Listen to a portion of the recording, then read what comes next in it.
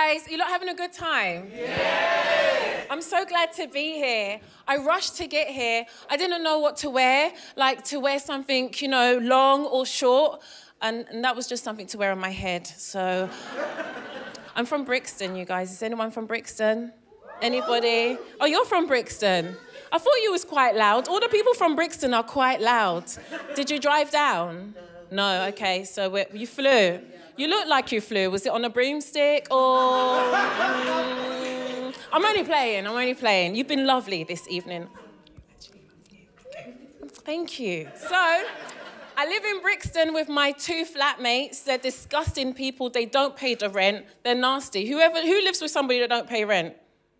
You live with people that don't pay rent. Yeah, nasty. They get up every day, they got somewhere to go, they manage to find something to spend their money on, but not your rent.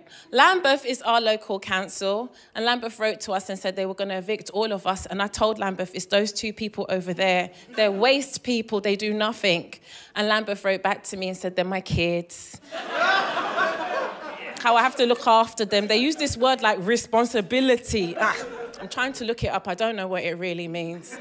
So... yeah, so I got a new job, you guys.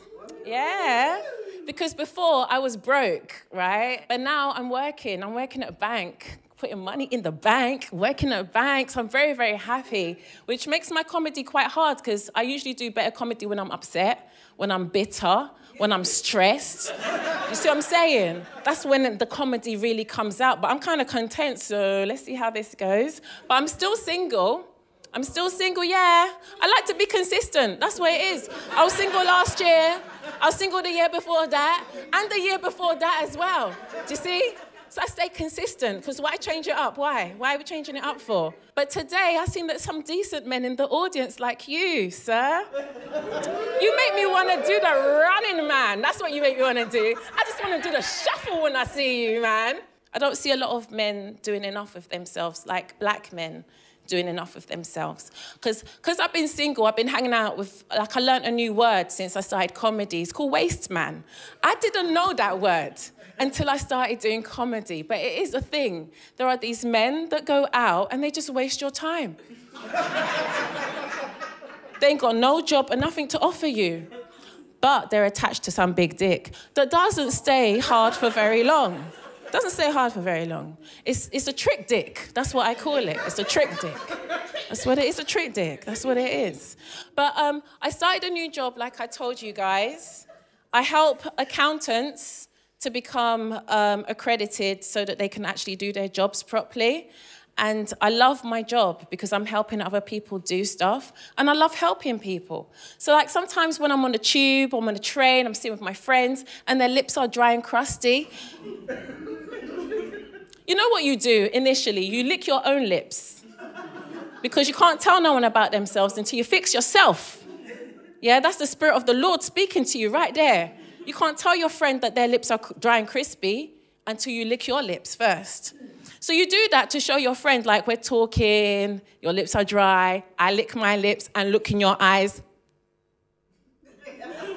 You're supposed to do the same thing, but sometimes they don't. So their lips are still dry and crispy. Then what do you do to show support? You go into your bag and you get lip balm, not to share, because you don't know where their hands have been. You put lip balm on your own lips, innit? And you look in their eye while you're putting it on, hoping that they too will cream their lips or something, but they don't. They don't. They leave their lips to be dry and crispy while they're speaking to you. I don't know what that's about. It's disgusting. I don't know why. And breath. Bad breath. Bad breath in the office, at work or anywhere is unacceptable. No one wants to hear what you got to say when you got bad breath. You could be on fire. Burn. Burn. Because you're either going to tell me and then I'll be burning in my chest. Some people's breath is so bad it's burning the hairs in your actual nostrils and hurting your chest. You might have important things to say. I don't want to know. Maybe I'm about to hurt myself. But your breath stinks. Leave me to hurt myself. Because God's trying to show me something. Let him show me it, not through your breath, though. Brushing your teeth is very, very important. I notice some people just like to skip it. I don't know why. And then why is it that when they talk, they're the ones who want to come and whisper? Why do you whisper? With your hot breath. You shouldn't be whispering. And sometimes you could be talking with your friends and you're happy. And then they come and laugh too. And now you're gone from confusion. Confusion. That's what the bad breath causes. It causes confusion. Nasty. Yeah, so, yeah, I've been single for a long time. I don't mind being single, you guys. I don't go to bed crying, asking God why I'm single. I don't do that. Yeah, I don't go to church praying for a man. No, I pray for my edges to grow back because it's important for you to have edges. Yeah, ladies all know that. If you want to tie your hair in a ponytail and you've got no edges, you can't do that. So I've got children. I remember growing up in the 80s. Does anybody grow up in the 80s? Any of you guys grew up in the 80s? I did. I grew up in a time, like my mum's a gangster. My mum's African, but she's gangster at the same time. My mum does this. When she's about to tell you,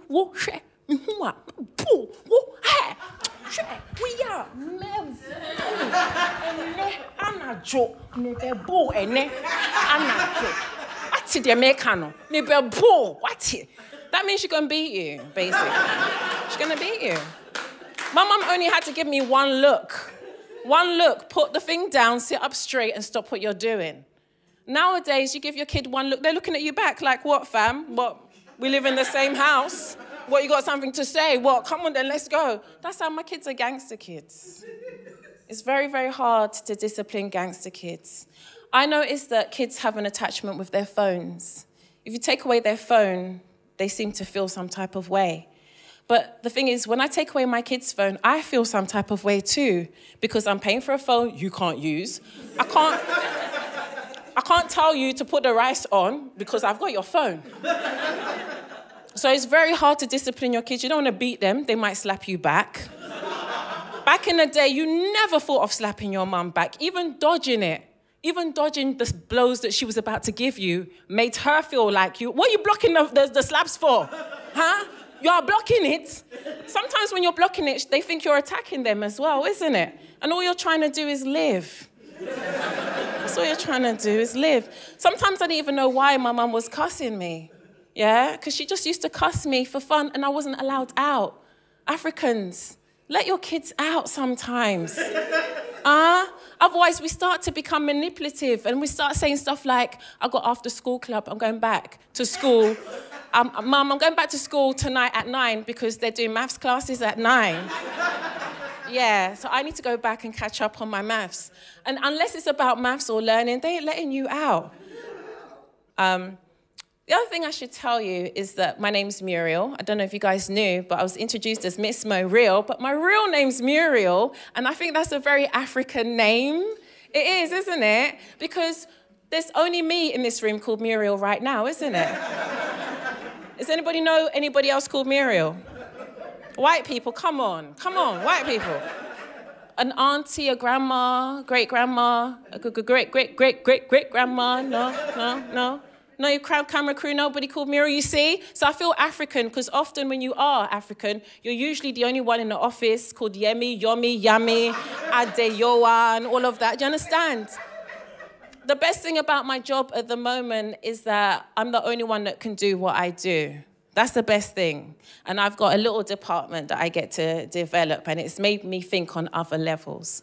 But what I don't like is, like when I bring my food in, it's winter time now. I don't care what you lot think is cutting outside. So I bring in soup. Yeah, not fufu, just soup. Yeah, I don't bring yam and eba and all of that. I'm not trying to scare people. I just bring in soup and bread, stuff that they can relate to. So I brought in some soup, and one of my friends, let's call her Becky, just for the sake of being, you know, typical. Becky came in and she was like, this smells so lovely. Muriel, what is it? So I made some soup, Becky, I made some soup. And she goes, I want to taste it. Let me taste some. So I was like, yeah, taste it. So she tasted it. She goes, it's hot. Oh my God. What's in it? I'm like, calm down, that's water that you're drinking. My soup is over there. It's still in the microwave, Becky. Let me at least heat it up for you so you can say that it's hot. Anyway, my name's been Miss Mo Real. I hope you've enjoyed having me.